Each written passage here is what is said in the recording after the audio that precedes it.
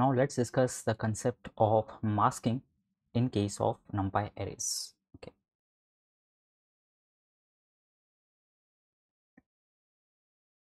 Okay, so the term masking actually comes from, like, to my mind, it actually comes from the networking side, where the concept masking involves filtering out something. Okay, on the basis of the criteria, we decide what to keep, what not to keep.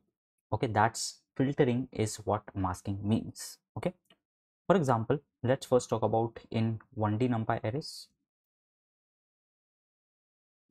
Okay, suppose I have 8, 4, 2. Let's make it 9. Okay, and if I simply do a1 equals to np dot array a, okay, let's have a1. Okay, now suppose I want to create a NumPy array, making sure that I only store the even elements from the original NumPy array. How I can actually do is I can use the concept of masking. So if you think about it, it is very similar to one of the concepts I've taught you in the Python chapter, in the Python course, which was filtering in case of functional programming. Map, filter, reduce, we have studied this, right? So filter was acting very similar to the concept of masking. Okay, so basically, first let me give you an idea. So what happens is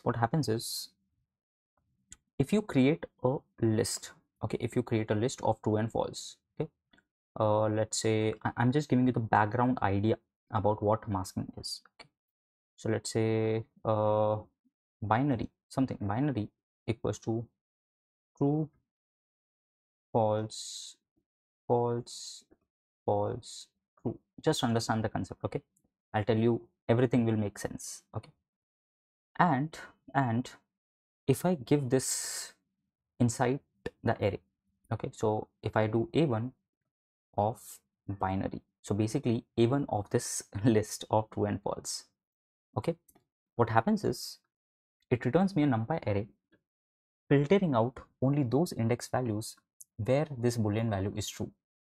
Simple. Same as the concept of filter, okay, where you are filtering out only that data which is having this masking as true. Okay, so in short, you have to imagine masking as doing this. You have to imagine masking as doing this. Okay, so why you are getting 4 and 2? Because you are only having true at first index and last index, so that's why. If I make this, if I copy this, and if I make, let's say, this as true, so you will also get this 8.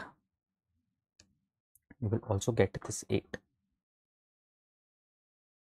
Okay, so if you think about it, have I actually done a code that I was talking about, which is to have only the even elements from the original NumPy array? Yes. Okay, now let me tell you, you can store this in some NumPy array b, okay, so that your a1 is not impacted.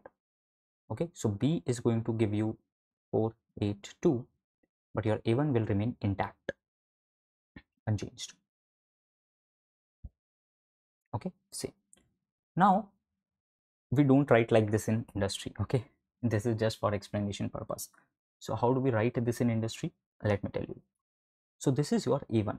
Now if you remember, in the very first lecture I told you that you can perform element wise operations in NumPy arrays. Okay, so if you do a1 greater than, let's say, so for now a1 mod 2 equals to 0. Okay, so this is a NumPy array instead of a number, and you are performing mod 2 equals to 0 operation over it. So if I run this, what you get is true, false, true, false, true. Are you getting it? So it is saying mod 2 equals to 0 is true for first element, false for second element, and so on. Fascinating, right? But you are just writing list NumPy array name here. You are not writing every element in a loop. That's not. Those days are gone. Those days are gone in your Python days, right? Both are useful, but here we are talking about NumPy. Okay. So now I will merge these two concepts. Okay. I want to give this NumPy array as index to my original numpy array, which was a1. So I will say b equals to a1, and in bracket, to get this, I can simply copy this code. Initially, it can get a bit overwhelming, but with time, you will be pro at it. Okay, you will be really, really pro at it. Okay, so now if you print b, my dear friends, you get the answer that you're looking for. Okay, so this is a simple code to create a numpy array storing only the even elements of the original numpy array. Suppose I copy this, okay, and if I put 1 here, what will I get? Correct, a numpy array b storing only the odd elements of the original numpy array. And you can just play around with this. Okay, for example, if I copy this and if I put a condition here, if I put a condition here, a1 greater than 3. Okay, first let me print a1.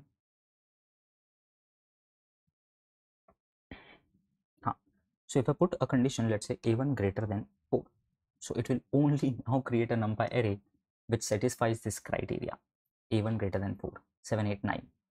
4 and 2 got filtered out, and the sequence is also maintained, 7, 8, 9. Okay, so you are actually writing a condition where you used to put index in Python. I know you have traveled a very, very long way. Congrats on that.